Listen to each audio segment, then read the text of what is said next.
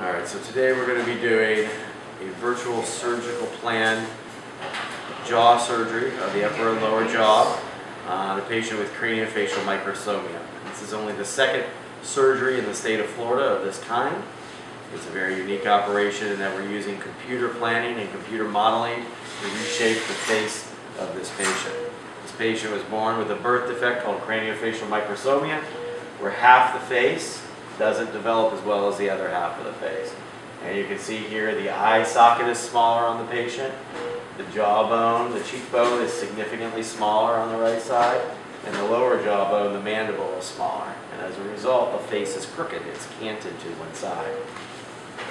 This CAT scan shows a picture of his jawbone showing that the segment of his jaw joint is significantly smaller than the normal side.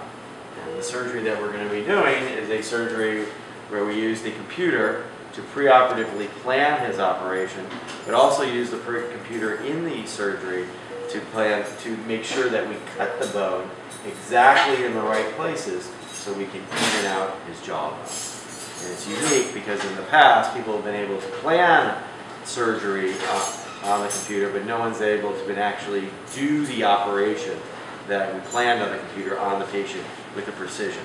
Now we can do that with custom cuts on the bone that are computer designed and planned and placed on the patient exactly like we do in the computer. And then we use little metal plates and screws that hold the bone into the proper place that we plan on the surgery. If we look over here, this is the actual computer plan for the patient.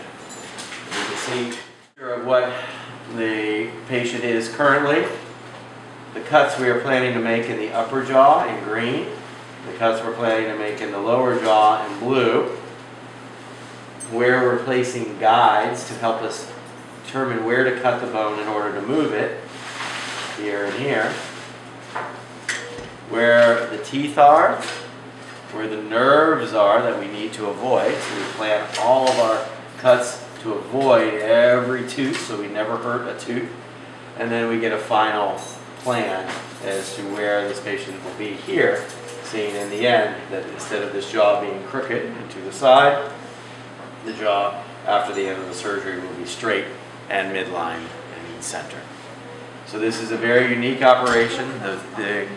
Using the computer guidance and using the computer cuts and planning, we are able to do this surgery quicker, with less blood loss, and infinite more accuracy than we've ever been able to do.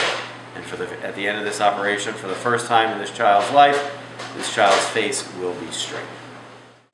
Mike with KLS, we work exclusively with Dr. Stelnicki in procedures like this, with your patients with very asymmetric maxillary and mandibular movements that need to be made with orthognathic surgery. Our newest product is something that Dr. Stelnicki has just incorporated into his usage. This is now going to be the second case that we've done in the state for this type. Essentially, you're taking a CT scan of the patient, and through a virtual surgical webinar, we're able to design exactly what movements we want to make to the maxilla and the mandible and the bony anatomy. We can do a soft tissue coverage to see what it's going to look like post-op, which is very accurate. And that's kind of been something that we've been incorporating into orthognathic surgery as a whole, where we've now taken another step, our specific company, is that we're now taking titanium alloy plates that used to be a stock plate that the surgeon had to bend specific to the anatomy, and we're now printing them.